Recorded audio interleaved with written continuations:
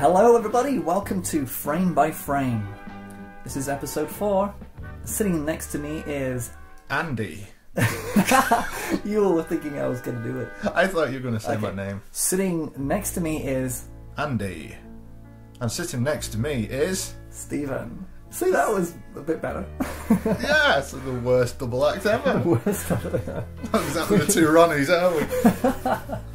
Yeah. Well, today is... In America, they wouldn't know who the two Ronnies are, so that would be... Fuck them. Go on, then they can use... Look it up, Google. Google on Two YouTube. Ronnies. Two Ronnies. Very fantastic stuff, really. Yeah. Like Ant and Dec. See, we're starting on a... Yeah, but good. And smaller foreheads. You talking to me? Did you have a brain tumor for breakfast? Then who the hell else are you talking? You talking to me? I'm funny how? I mean, funny like a clown. I'm Peter Binkman. We all go a little mad sometimes. Man that doesn't spend time with his family can never be a real man. Yeah. Hot. I'm kind of a big deal. First rule of fight club is do not talk about life. Yeah, baby.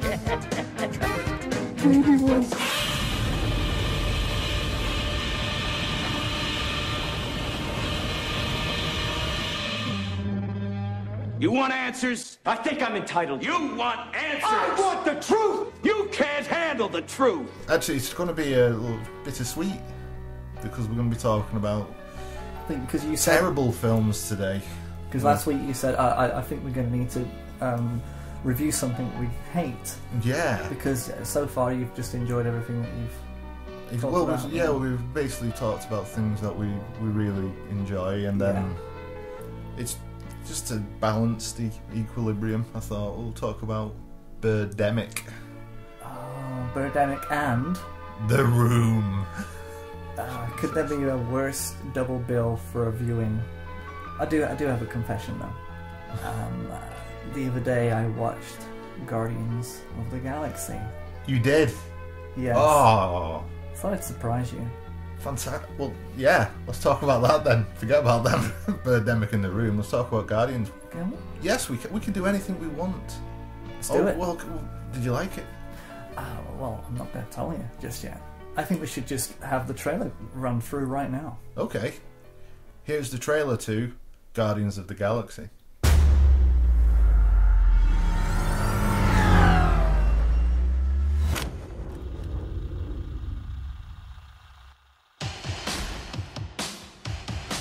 I look around. You know what I see? Losers. I mean, like, folks who have lost stuff. Their homes, their families. And we're facing a threat that could destroy us all.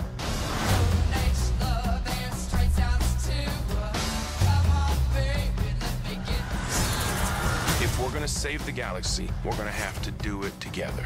Partners. Why would you want to save the galaxy? Because I'm one of the idiots who lives in it. Oh, what the hell? I don't got that long a lifespan anyway.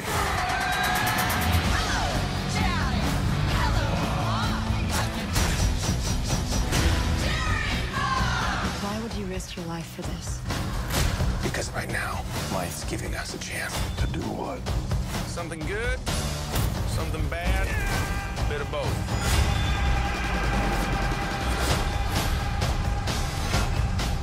We will fight beside you.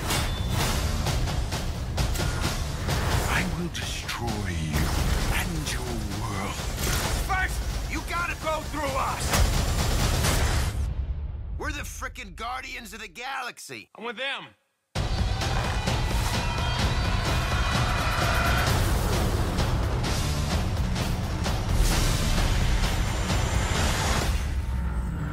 I have a plan. You've got a plan. I have part of a plan. What percentage of a plan? I don't know, 12%. 12%? That's a fake laugh. It's real. Totally fake. That is the most real, authentic, hysterical laugh of my entire life because that is not a plan. I am Groot. So what? It's better than 11%. What the hell does that have to do with anything? Thank you. Groot's the only one of you who has a clue. Oh.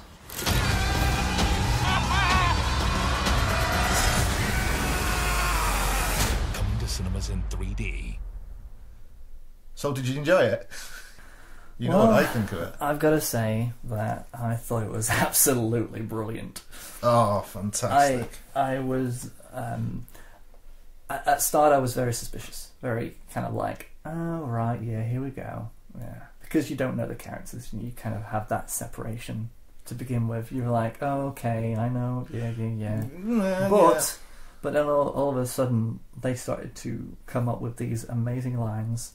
I kind of forgot that, that suspicious, critical side of you that when watching science fiction, you just start pulling everything apart. Absolutely, yeah. Well, that's the beauty of this film. It's so well written. It makes you let go.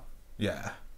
You just become invested in the story, the characters, everything about it. And you realise that finally, this is actually science fiction as entertainment for the sake of entertainment. It is there to entertain and take you on a ride.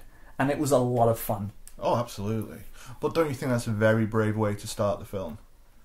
With dying mum. Dying mum. But it set up a perfect thread through with the music. And that, oh, yeah, of course, yeah. And it introduced him as the character who was never going to let go because he has the music. So that's deep. Yeah. And yet it's still fun and accessible. Oh, yeah. But I thought, because I'd like to have been in a room with the, all the heads of Marvel when James Gunn gives them the script, because it was written by someone else, I forget the name now, but he completely, he rewrote it. He took aspects of the original script and rewrote it. Yes. But then reading that and said, where I've got this massive space opera, but it starts with his mum dying in hospital. And it's really tough. Of cancer. Of cancer, yeah. Yeah. Exactly. And when she reaches out, Peter, take my hand, and he's too scared to, and he's sort of like, yeah. And that's a really, really dark, touching, upsetting moment. And that's the kind of odd thing, because it starts off so set in reality that the moment that he's suddenly taken away in a magical world that is... Because it stays dark up until he switches his Walkman on, because you've got that scene. And then the actual abduction of him when he runs out into into the field, and also the way the spaceship that sort of like turns on him, it's kind of like it's shadow and it's quite eerie, and then obviously he gets abducted, and next thing you know, it's 20 years later, and he's on Morag, I think is the planet. Who's she? Oh, you mean the planet? Yeah. Okay.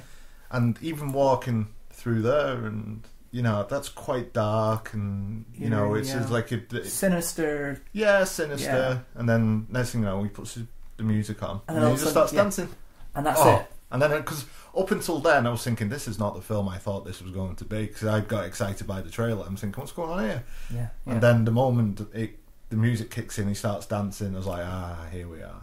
It's like a switch. Yeah. It just switches on. It's like lighting up a room after going through all these dark corridors to a surprise party. All of a sudden, surprise! It's like, it is what you thought it was. Yeah, exactly. Yeah. That element of doubt before you go to a surprise party and you think, oh, they've all forgotten, haven't they? It's all dark corridors. And, surprise! Yeah, they forgot my birthday, the bastard. Oh, At first, I was a little bit reluctant to kind of embrace the world because I thought, it's gone a little bit too far, too early. I kind of thought, because usually a character is introduced bit by bit, but it was like, boom, he's there. Yeah, no explanation. He's not like a new character in a new world. He's literally 20 years later, and he is where he is. But I suppose they have to do that because he has so many main characters to introduce very quickly, exactly, and then move the story along. Yeah, otherwise, it starts looking like a George Lucas prequel. Yeah, and nobody needed that. No. But again, I think the way everything's introduced is very well done. It's very clever. Everybody hates each other in the beginning. Yeah. That's always good. Well, they're always trying to get one over on each other all the time. Yeah. When the reason Rocket and Groot find Quill is because he's got a bounty on his head. Rocket is the raccoon. That's right.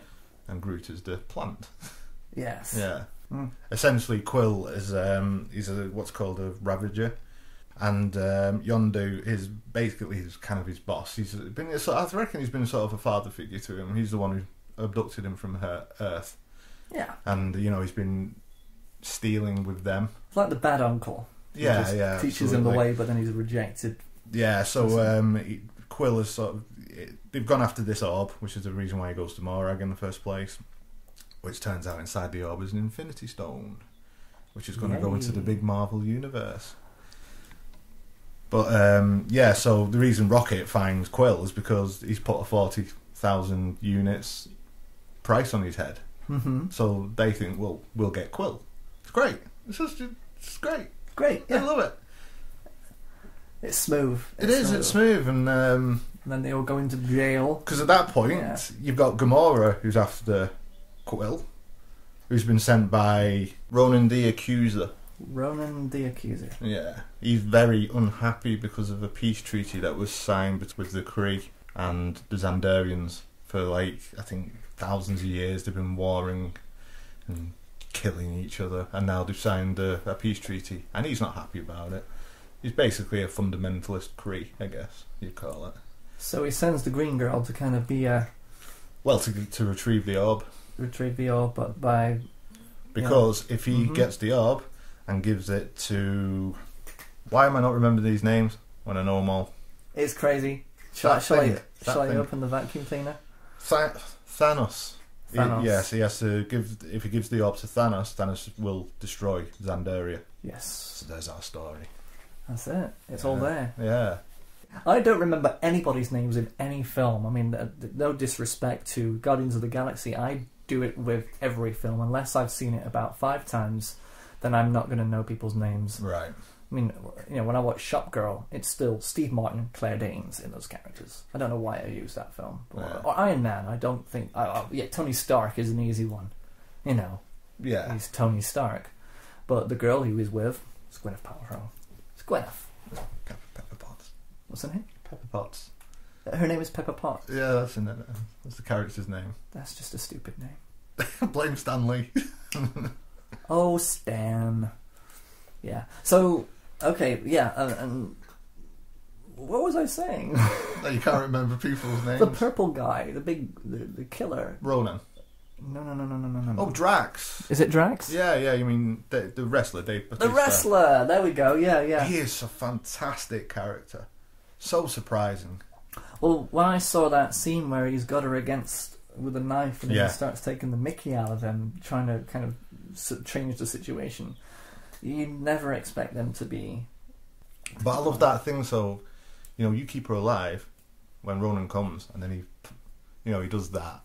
He puts his finger over his neck, to obviously symbolise you kill him. But Jax is like, why would I put my finger over his throat? You know what I mean? He's like, no, it's a symbol. Yeah, you get this. And they play on it. Then all of a sudden they're having a conversation about the symbol of throat cutting, and it's hilarious. Yeah, this is a symbol for you cutting his throat. I would not cut his throat. I would chop his head clean off. It's like, well, you get. And I love the other guy. No one ever talks about him, but the other. I don't know what his name is, but he's sort of like, you get this right, don't you? And he's like, yeah. And then Drax looks at him, oh, no. It's a great little character. And I love that line when he's like, I like your knife, I'm keeping it. And he's like, that was my favourite knife. Love it. Just little things, yeah. The dialogue in this is filled with real moments between characters there. Yeah. Normally in sci-fi films, they just kind of talk about the business, trade federations. They just kind of talk about each other and falling in love and those kind of feelings and all those wonderful memories we had years ago when we did this, ha ha ha. Yeah. But no, this one, it really keeps things, it keeps all the bits of dialogue that normally get snipped out, the small talk, the segues, the little distractions, they're all in there.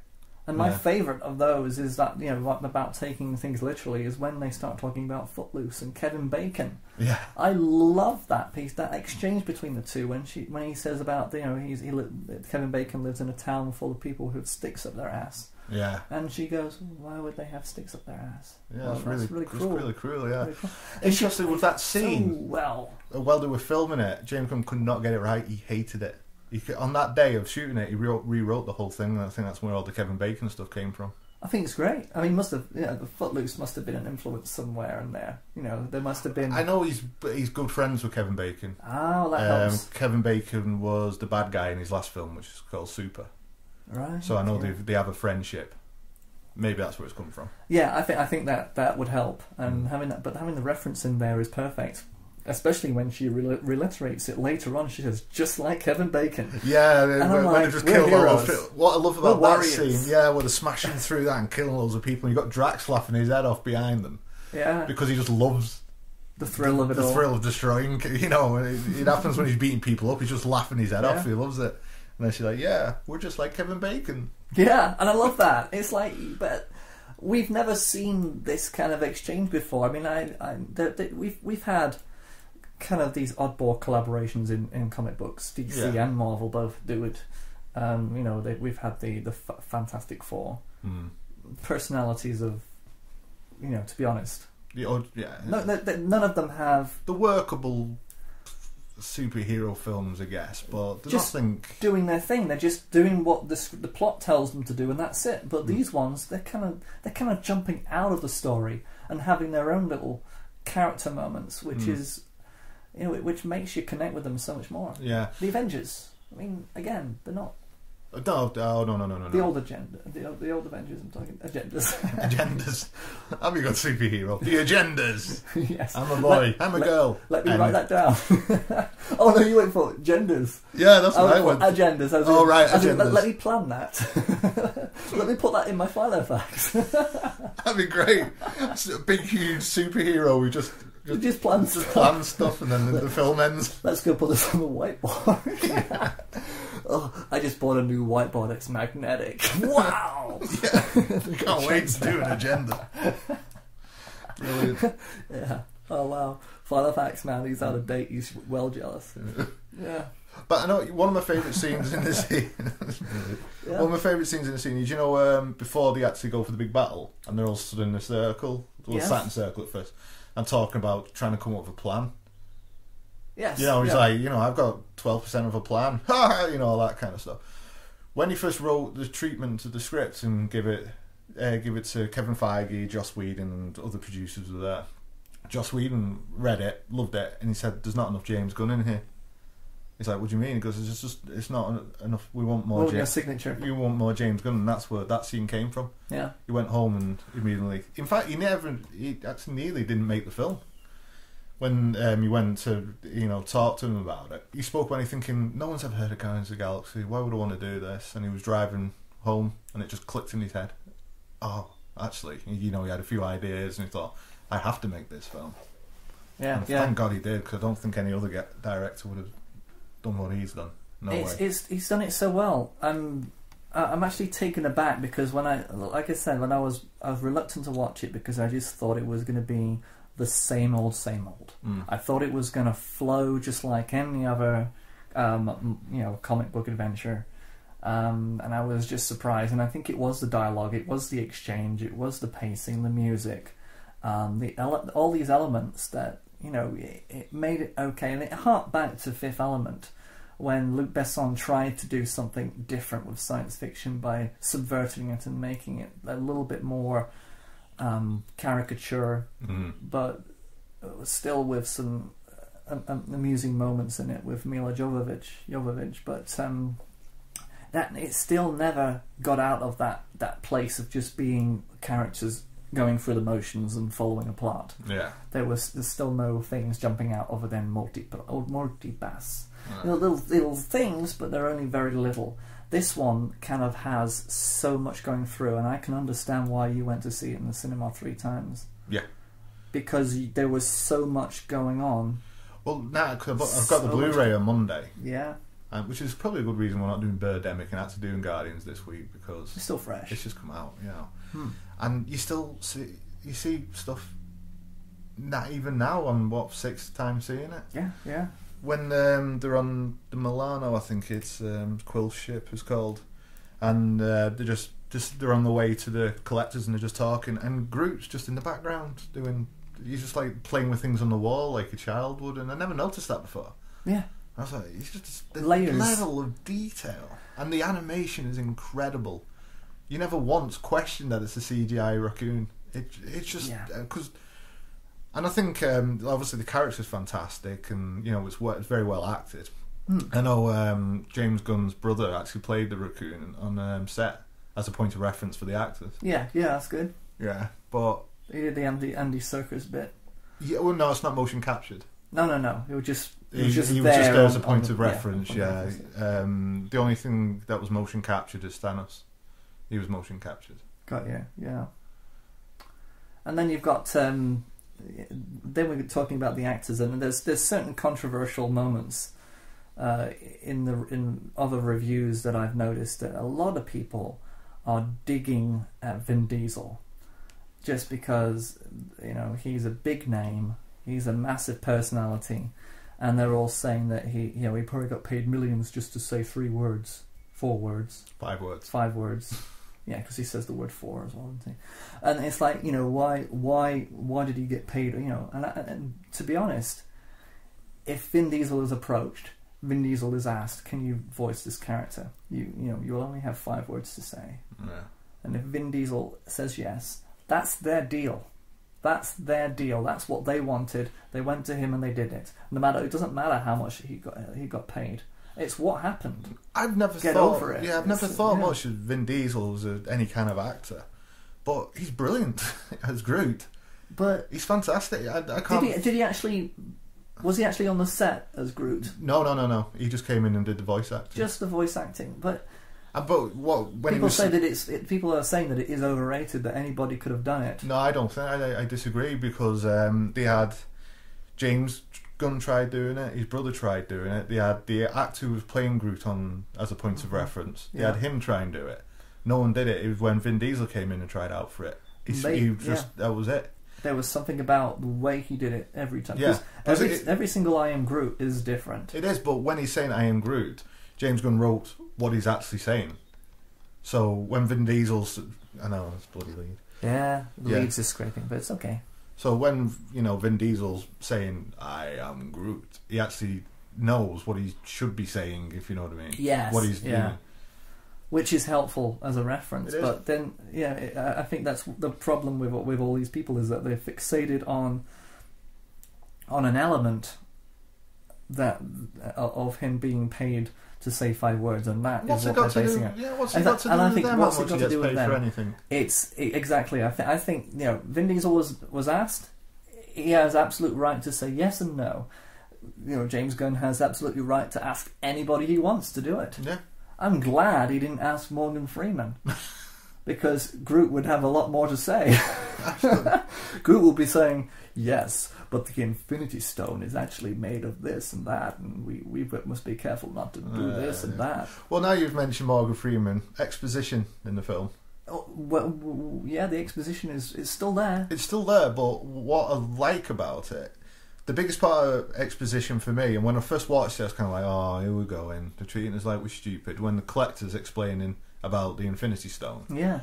And the big celestial beings that could, and how it can destroy planets and stuff. You see the Flash and all that. Yeah, and you're thinking, right, all right, we're getting backstory, and I didn't really need Lord this. of the Rings kind of feeling about it. But then you've got Rocket, who's sort of like bored, senseless. He's got his hands in his hands, he's like, all right, Whitey, I don't care, just pay me my money.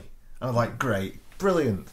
You've given us the exposition, but you've also told us that one of the characters doesn't need the exposition, he just wants the frigging money. Yeah. That's a great way of giving what producers and studios want, but also taking away at the same time. And to be honest, exposition is always needed, and it's not always easy to disguise it. Terminator is an example of that, where they had the car chase, with Kyle Reese and Sarah Connor, and the exposition of him explaining what happens in her future and everything, the reason why he's there, and the time travel thing, and the rise of machines. It's all done during a car chase. Yeah, it's done as because he's desperately trying to tell her, to convince her. There's a purpose behind the exposition. It's there to convince her, but it's also there to inform us. What a lot of films tend to do with exposition is they tend to bring in the audience point of view character. The audience point of view character is that fish out of water who is put in a place and has to have everything explained to them. It's the Will Smith of Men in Black. Yeah. So, I haven't been in this world before. Could you explain it to me? Yeah. Because I'm standing here with the audience behind me, and they want to know as well. But with this, you don't get that chance, because you've got 20-year ellipse between him being abducted and him being in there. Well, nothing is explained as to what that universe is and where it is. Well, it doesn't need to be explained. I think that the reason I was a bit funny with that is I suppose that exposition needs to be there because they're building a bigger universe of films that are yet to come. Yeah. So I guess we need to know what the Infinity Stones are for and what they're used for, what they're capable of, and why Thanos is trying to get hold of them. Yeah. So I just felt a bit, I did up until Rocket, just complaining. I don't care about all this. I just want to get paid. Yeah. Would it have worked if it was simply a glowing crystal inside a box? Would people have feared it or felt as though it was important if it was just like a Pulp Fiction MacGuffin? If they just opened it and their faces glowed up and there was no exposition about what the crystal did, what the orb did, would it have... I think it would have worked, but it wouldn't have set up the universe that they're having to set up for future films. So therefore, it was completely necessary. Yeah. Like I say, I was just that's the only thing I could take. I'm trying to be really picky. It's good. It's good because we I think we were always afraid of exposition being something that oh gosh, but films have to have it, stories have to have it. Yeah, it just doesn't always have to be Morgan Freeman. No, it doesn't have to be delivered in that way. But it's good because it didn't feel as though it was exposition for exposition's sake, and that's what it is. They weren't wearing a t-shirt saying, "Here's the exposition bit. Yeah. Are you ready, kids?" I'd say there's an interesting thing with the making of this film, that all the music was composed before they filmed it. The score? Yeah, when obviously all this, the soundtrack is incredibly important. The songs and that. But the score is just emotionally there as a... Exactly. I thought it was interesting because usually, obviously, they'll make a film, edit it all together, and then send it to some composer and do something brilliant with it. But what you wanted is, obviously, the guy who composed it would have read the scripts and has made... Understand the nuances of the scenes, So, like, the part where Quill essentially sacrifices himself for Gamorrean and he goes out to space and puts the mask on him. Yeah, in the hope that he gets picked up by It's pretty intense then. Yeah, well, the music in the background was playing while they were doing that scene to sort of use the music to enhance their performance, which I think is a really good way of making a film. It's doing it in the opposite way around. Yeah. I think that's a really clever idea. Because you could say that the acting informs the music. Which is true, but then music can also inform the acting. Because a lot of the times when they are doing these scenes, they have an alternative soundtrack. They probably have Crimson Tide or something completely from a different... They use other music to kind of bring out the emotion on set. Yeah, well, I know Cameron Crowe, he always has a copy of Pet Sounds by the Beach Boys anytime he's making a film, because he'll put a certain track and goes, "This is how you're feeling, this is what you're going through." You know what I mean? And that's common practice in a lot of films, to have alternate. Yeah, but to actually have the actual score already written and ready. Yeah. So they can... Yeah, great. Only if it's ever a remake or something that is already established will that actually happen in the universe that it exists. Like Star Trek, for example. They will always have the same kind of music. So that's... Yeah. And then, of course... Yeah. Where was I going? With... John Williams and E.T. I mean, they couldn't... They did that. I mean, you've seen that scene at the very end where E.T. is taken up, and they showed you what it would be like without music, and how it's just a lot of people just standing around looking looking Yeah. sad. Yeah. John Williams' music really makes it get you. And that's the same with that. So having that on the set, it takes it to a whole new level. Yeah. I wasn't that impressed with the theme. You know, the music. It's not that memorable. No, the music when I is. hear it, it sounds like the theme to the Avengers Assemble film to me. Mm-hmm. They all sound alike to me. Yeah, I'm not sure if it's the same composer. It might be. I'll double check that. But so that the actual music, the actual theme to Guardians, I wasn't overly fond of. It's just workable. You know, it's fine. It's all right for that, but you know, it's on the score and it's there to serve the story, not to kind of make it as memorable, which is a shame because I like to be able to listen to music and feel as though I know it because of the film. But at the same time, it doesn't bother me if the film has done what it needs to do. The music doesn't have to be independent to it. I suppose maybe you don't want your glasses, mate. Get off my glasses, pussy. That's right. Yeah. So yeah, it doesn't have to. But because the actual soundtrack, the actual cassette that Quill's got is more important. That makes those sense. songs, because that's his callback to his mum. That's his callback to going home. It's a character in itself. That it music. is, and that was that went to number 1 in iTunes. The actual tracks. You know, it's funny how that is. How a mixtape of already existing music that's already out there can actually suddenly be purchasable again because it's an ensemble. Yeah. I can't fault anything else in the movie because it is true to the world and the environment that it's trying to portray. A lot of people are quite sniffy about Ronan, the accuser, of being just a generic bad guy. I think he's fine. I think it works perfectly well. I don't really. It's funny they say that because I actually do not. I didn't even care about the conflict between him and them. It was supposed to be something that you care about, but to me, I was just more concerned about how they were going to get along. Well, the film is about them coming together. Yeah, and becoming a family. I don't even remember what he looks like. The bad guy. I know Michael Rooker. He's the Michael Rooker's brilliant in it. He's so good. Have you ever seen Michael Rooker in anything when he's not been brilliant? He just seems to be an actor who can just bring it every time. Yeah, even if he's in something that's not brilliant, he's just great in it. Even Cliffhanger, remember that one? Yeah. I was quite surprised about the opening scene of that film, and you've seen it, right? Cliffhanger, yeah, of course. Yeah, I mean the first scene is probably the most profound. It's one of those scenes that stays with you. Like the bagging in the face of Pan's Labyrinth, these moments that you have that stay with you, Fredo hugging Michael Corleone in The Godfather 2. Funny enough, Cliffhanger is the opening scene stays with me. Yeah, like the part in Spice World the movie when Roger Moore talks about drums. Yeah. Oh wow, was he in that movie? Yeah, because he used to say these little strange. I can't even believe I've seen this film, but is that your link to? No, not at all. I don't know. I just thought about, but he just said these weird things like the drummer with no legs has no backbeat, and then he'd hang up on them, and I'm like, what? I just like Roger Moore. That's anyway. That's actually quite good. That's probably the only. It gets wasted because it's in a Spice World movie, but Spice Girls. But yeah, back to Cliffhanger. Yes, quickly. Spice Girls? Really? Spice Girls? He goes to Spice Girls with this? I mean, why? Why do I put up with this? Why? Okay, Cliffhanger. Woody Allen then.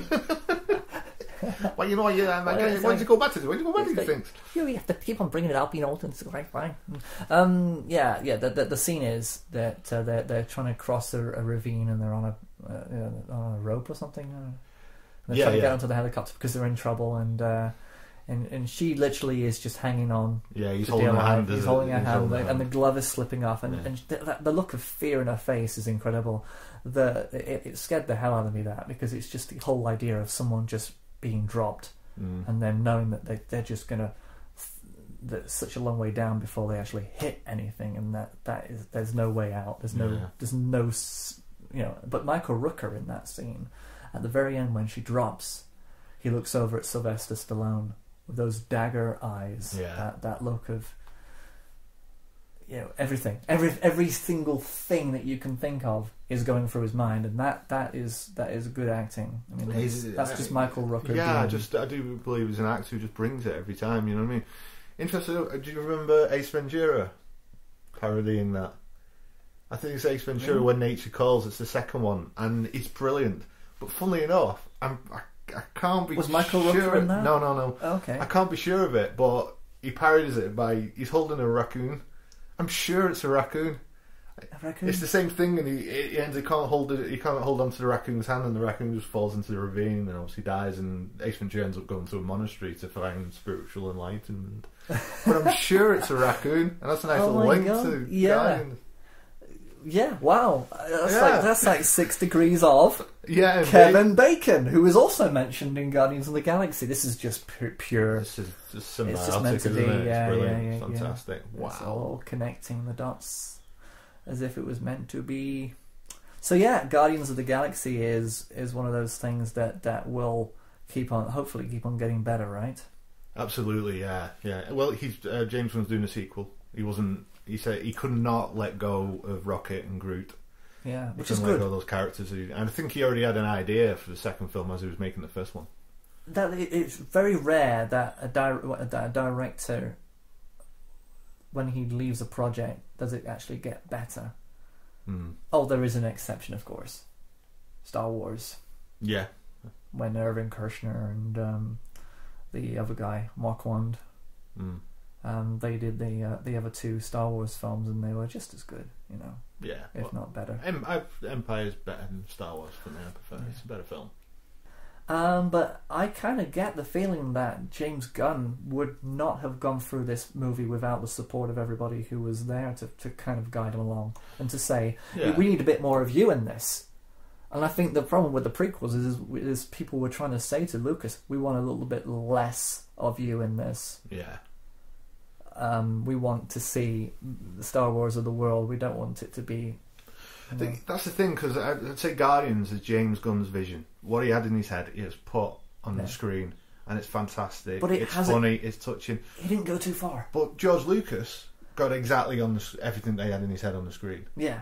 But one's shit and one's brilliant. Yes. You know what I mean? It's as simple as that. Yeah, and it's just an odd thing that two different directors with 2 different budgets and abilities and expectations. I think maybe the expectation was also there with Star Wars that that he failed simply because he just couldn't hold the big weight of the first 3 films. James Gunn is going out on a limb here with his first outing with Guardians of the Galaxy, which not everybody knows about. As a comic book, it was a big gamble when they first announced that they were doing it. Everyone thought, is this going to be Marvel's first flop? You know what I mean? Because they're picking a subject matter that nobody knows about. Yeah, really. No one's heard of Guardians of the Galaxy. I'd never heard of it. I'd never read a comic of Guardians of the Galaxy. You've got a talking raccoon, a tree that primarily says 3 words. Well, it's not a tree, it's a plant. Yeah, I must admit, when going into this, when you said about the talking raccoon and a tree, I just kind of thought, it sounded so much. It does like Fezziwig in Labyrinth and the trees in Lord of the Rings, and I kind of just thought, I'm gonna put it off as much as possible, but it's a testament to James Gunn to how much you care about a talking raccoon. Yeah, by this, like, the characters, he's the most tortured character, I think, the raccoon, because he's literally been tortured, ripped apart, put back together, and made into this little thing. There's nothing else in the galaxy like Rocket. Yeah. You know what I mean? He's the only one of him. So how alone that character must feel. And I think it's no mistake that the most tortured and damaged character is with the most innocent character, which is Groot. I think Groot is just pure innocence. You know, they actually designed Groot's eyes to be like the eyes of a dog. Yeah, you know what I mean? Because the dog is just loyal, and Well, yeah. You look at that and you think, poor guy. Yeah, and that just the scene where Groot's created that big ball of plant life around them. the cocoon of Yeah. Yeah, and then Rock is like, what are you doing? You know, you're going to die. And then he says, you know, we are Groot. And I was choked up. I was like, wow. Yeah, I was really choked up because I was invested in the characters. Exactly. You were there. You were there. Yeah, that's great. Yeah, that's great. in Phantom Menace, when is it Qui-Gon Jinn? Is that his name? When he gets killed, I was like, oh, fine, fucking don't care. It's like, oh, yeah. Yeah, he didn't do much while you were on the freaking screen anyway. So yeah, goodbye. Yeah, you talked too much. You talked about midichlorians, you asshole. Yeah, exactly. But I mean, that's a person. But it's Liam Neeson, for goodness sake. He can act. But then a tree's about to die, and I was welling up. I mean, brilliant. Okay, let's go through all the films where we've welled up over something that wasn't human.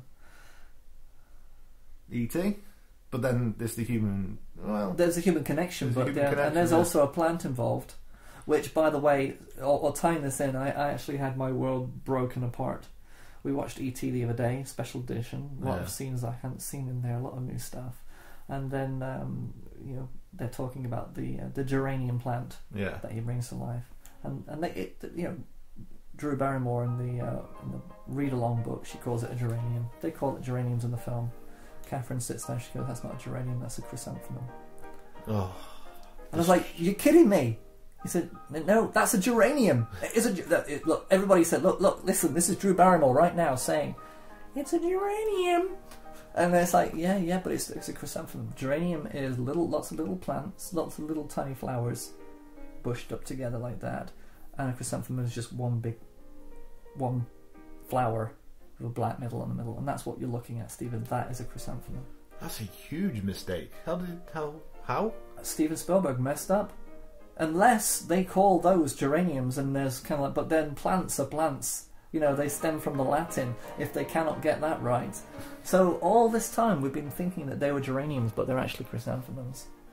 That's a bit of a segue, and has nothing to do with Guardians of the Galaxy. That's a little bit of cool movie trivia, I guess, though. Yeah, because I looked around everywhere and nobody's talking about that, so I think we might have an exclusive there. Wow. And have you proven that it's definitely a chrysanthemum? I think it's pretty much, like for like. It's a chrysanthemum. Not saying that your darling wife would be wrong, I'm just saying, have you seen Well, I said you're wrong. I dared, and then I said, yeah, you're right. Which is usually the case, you know. Yeah, but even if they're wrong, they have to be right. No, but this is dead on, and I just had, all of a sudden, I just thought, all this time, you know, you see the plant in E.T., you say, geraniums. So yeah, anyway, but yeah, the idea being is that we did have a connection. I think emotional when the plant came back to life in E.T. So there is that connection there. Any other film where we are emotionally invested in a creature? Flight of the Navigator, was there anything there? It's a tiny little creature in there. Yeah, but it's not really and there's still a human connection. Because the connection there is between a raccoon and a tree. Right, okay. A plant, so no, I don't think so. Can't think of anything. No. What do you think of the dance-off bit at the end? Dance-off. That's okay. I loved it. I thought it was great, because I wasn't expecting it. Again, it subverts your expectation. You know what I mean? So you didn't know what to expect. He's about to destroy the planet, and then he just starts dancing. I think it was a brilliant idea. That's the way it is. And he come up with the best put down I've ever heard of me in life. Turd Blossom. Turd Blossom. Yeah, dance off, bitch. Come on, you. I'm trying to. Anyway, he calls him a Turd Blossom, and it's my favourite put down now. Everyone Turd Blossoms. We had a good talking about talk downs. We had one in college that we made up, and I'm going to mention him. Russell Cam came up with this one. Right. You're such a log loser. Log loser. Yeah, it's like you can't even keep your own shit. You know, you're a log loser. It was hilarious. So that's to me, it's hilarious. Yeah, that's funny. Log loser. It's literally true, because no one can keep hold of their own shit. No. It's eventually going to come out and go forever. Yeah, flush. Goes into the ocean, which then goes through a huge filtration system, which you eventually start to drink again. Shut up, Morgan. Morgan Freeman's here in the room. In the room, it's Morgan Freeman. So yeah, I think we've nailed every aspect that I wanted to talk about with Guardians of the Galaxy. I'll be honest, there's so much in the film that I could keep on talking about, but I don't want to bore people. But it's refreshing. It's a space opera. It's funny. It's touching. It reminded me of watching Ray's Lost Ark for the very first time. It gives you that kind of feeling of just going on an adventure, and it's rewarding. And you actually left the cinema feeling good. That's a rare thing these days. I mean, having gone to see Godzilla and Prometheus, and visually enjoying the festivities of the visuals, but just being let down by the dialogue and the characters and the whole situation that's there. You've come out of this feeling very, very... It's like a good meal that you've just digested. Yeah, and again, when we've talked previously about how a film can make you invest in the director, I've gone back and I've watched all James Gunn's stuff. This PG porn thing he did on YouTube, which is really funny. I've read his book, which is very funny. If any of that's true, I feel sorry for the poor guy who went through some shit. And just a brilliant guy, brilliant writer, brilliant director. Can't wait to see Guardians 2. Yeah, and I think that's good to have an investment in directors these days. I mean, it's hard to kind of... There's so many out there, and but it sounds like he's kind of got his finger in a few pies as well. He doesn't just direct; he does other things. Oh yeah. Does he act as well? Is there a cameo, James Gunn cameo, or when he first gets the orb, and he has the two guys behind it, and yes. Well, I think he's one of them. I think he's the one who calls a Ninja Turtle. Oh, yeah, I think he's one of them. But he has acted in the past. He's in a film that he wrote but didn't direct. I forget what it's called now, but it's about like I think it's the 6th or 7th best superheroes in that sort of made up world, and they're a bit useless, I think. And it's about them. I forget what it's called. That sounds Rob familiar. Lowe's in it. Oh, hang on. Is it a fairly recent one? I could see an orange man in a suit. Oh, shall I open the vacuum cleaner? Yeah, go on, open the vacuum cleaner. So, oh my god! Oh my god, it's Andy! Oh, hang on, it's really, the fan is blowing really hard. Just hold on to it. No, I'm gonna have to close it. That's okay. The fan's calmed down. It's calmed down. My god! Wow! I thought I lost you there. You literally were gonna. Oh, my hair's blown off. Andy, you don't have any hair. Oh, right. That's okay. So like, we're gonna look something up. We're gonna look something up right now. Internet Movie Database. What were we looking for? Just put James Gunn, I guess. James Gunn. Oh yeah, that superhero. Oh look, James Gunn.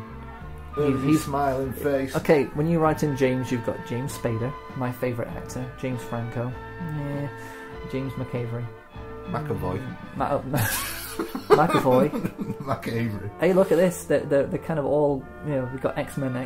Oh, I love that James Gunn is before James Cameron. I love that. Yeah, James Cameron. Okay, so you're looking at, is it that one? Movie 43? No, it's definitely not that. God, that's awful. Keep going down. Directing? Oh no, he didn't direct it, but he wrote it. Ooh. The Specials, that's it. The Specials. And just before Scooby-Doo. Okay. Yeah, just before Scooby-Doo. Yeah. In fact, that's the only one I've not seen, but I do have now, so I'm going to watch that. But if you actually look at his... I'm just having a look there. The stuff that he's done. Dawn of the Dead screenplay. Yeah. 2004. I love that movie. Yeah, that's great. James Gunn did that. Yeah. I am impressed, Mr. Gunn. Slither. Have you ever seen Slither? That's great. Now, we said that before, that I thought it was the Sharon Stone film. Yeah, no, not that one. But it's not. It's got Slither with a T. Because Michael Rooker is in every film that James Gunn's directed. Really? Yeah. And he's in that, he's in Super, and obviously he's in Guardians of the Galaxy. Yes. So's Nathan Fillion.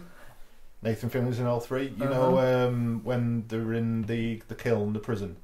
Gotcha. And that big blue thing is like going to Peter Quill, like, oh, look at you, pretty thing, and then Groot sticks his fingers up his nose and lifts him up. That's voiced by Nathan Fillion. Oh, there you go. You know what I mean? I love that, but I like a director. Guillermo del Toro was very similar, where he finds actors that he likes and gets along with and loves and always uses them. Because I think that's important to a film, that the director gets along with the actors and actually likes them as people. Well, there's a trust, there's a bond. Well, can you imagine? Because probably from start to finish, you're talking between 1.5 years to 2 years to get a film written, produced, made, directed, post-production, blah blah blah. Mm-hmm. Imagine doing that with people you don't like. That must be awful, because this must be a quite solitary thing to be a director of a film. Yeah. And to be on set with people you can't get along with who are not very nice. That must be difficult. So. I think that's why they weed them out as early as possible. If they're going to be in trouble, then they know it's going to. If it's going to affect, then they usually get fired. Mm. They usually get going, or they just deal with it because they're told to deal with it by the studios because they need this person as a cash in. So to surround yourselves with people who have got the chops, but also they're your friends that you can trust, and you get along with them. I think you can work with them. Yeah. I think that's how he's made this film so great. But I think most of the best films are like that. The best, I mean, if you think about your top 5 films, are the directors usually quite synonymous with the actors? Yeah, I'd say so. Yeah, because I'd say so. I mean, I'm thinking Taxi Driver, Godfather, Deer Hunter. Well, I say Michael Cimino. He's not really, but the ensemble of the cast are often quite. Actors tend to also like working with each other again, if they've had a really good experience. Yeah. But to do something different. Yeah. And it's good, like, if you've got, like, with De Niro and Scorsese, where De Niro can say, I really want to make this film about Jake LaMotta, you know what I mean? And okay, I'm going to help you do that. I'm going to really do it, okay? Is that okay? That's great. Okay. But Woody Allen didn't direct. No, I was doing Scorsese. I was doing Scorsese. Because he talks really fast and he likes to get things out really quick. Okay. So I'm happy with Guardians of the Galaxy. It's out on Blu-ray now. Yes. Buy it. And not on 4K Blu-ray though, I found. So come on, James, get it out on 4K Blu-ray. 4K Blu-ray. I have no idea. Do you know what? I'm still just on the DVD phenomenon. I'm just discovering DVDs. Well, most of the HD TVs are like 1080, and the Blu-ray's 1080p. Yeah. But now, like myself, has now got a 4K TV, so instead of being 1080, it's 4,000 resolution. I mean, okay. Cinema is dead. No, it's not. It's Guardians of the Galaxy has just come out. No. But the buildings. I mean, you can watch it at home. It's going to be amazing. Yeah, that's true. That's true. One thing that I do want to touch upon that's quite interesting, that I like, the time that it takes for a film from being in the cinema to actually being available for home release. The time that it takes, it's now about 3 months. Yeah. Latency period between cinema. I mean, that used to be 10 months. It used to be 10 months before you could even rent, and the system used to be in place where you would see it in the cinema, and only until the end of the run does it actually count 10 months before you can actually rent. Yeah, I think there's many reasons for that. I think one of them is piracy. Yes. So if we can get it out on Blu-ray very quickly, they're not going to want to watch this canned version of the film. They're going to want to buy it on Blu-ray and watch it. They're going to be patient, and so a lot of it they're investing in the technology now as much as possible. But I think the society now, everything's on demand, and people want things now. Yeah, they don't want to wait for things, and I think that's part of it as well. Yeah, and that's why slow films are, any film that takes its time is called a slow film. Yeah. Oh. What's that noise? That is actually not a sound effect that I have inserted. Is that in with the drill again? There's a guy with a drill. He's putting up security lights at Tosser. Damn it, who's he think he is? Yeah. Do you know what? I'm just going to go around his house at night and steal his DVD. No, Bluetooth player. Bluetooth player? Yeah. Blu-ray, mate. Bluetooth player. You get his Bluetooth player, come back and go, I've got these Blu-rays, can't do anything with it.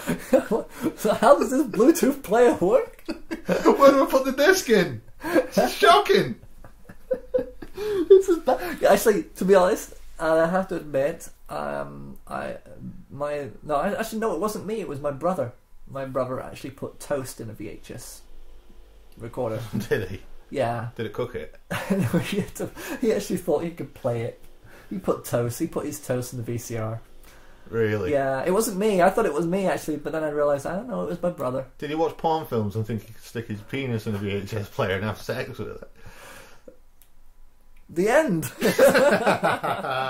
No. There's the line. So I don't know how to end this because we, with the David Lynch thing, we had something to end with. But Goodbye, everybody. oh, goodbye. We're out of here. Look, I'm in my rocket ship. Are you ready? Yeah. Ready? You got your throttle. Okay. All right, I've got it. Go. Okay, just push it forward a little bit there. Okay. We're gonna fly this ship out of here. Ready? Okay. Okay. Bye. You're so shit. Liquid storage bags! You will never get caught short again thanks to liquid storage bags! Here you get 8, that's right, 8 bags in which you can store your very own liquid items. Bag on sold separately, liquid not included. The attractive cardboard box is easy to open. With each wonderfully transparent, durable, and easily accessible. Ready to go! That's right, when you've got to go, liquid storage bags are there for you! Liquid storage bags? That's right, Liquid storage bags! They're sleek, sturdy, and stylish. And what's more, you can write all the information you need right there on the bag, where the space is provided. Warning, do not write on liquid storage bags. Liquid storage bags cannot be found in any store, by phone, or online. So you know that liquid storage bags are the product for you. And only you. What's it called? Liquid storage bags. Ah, yeah! Liquid storage bags.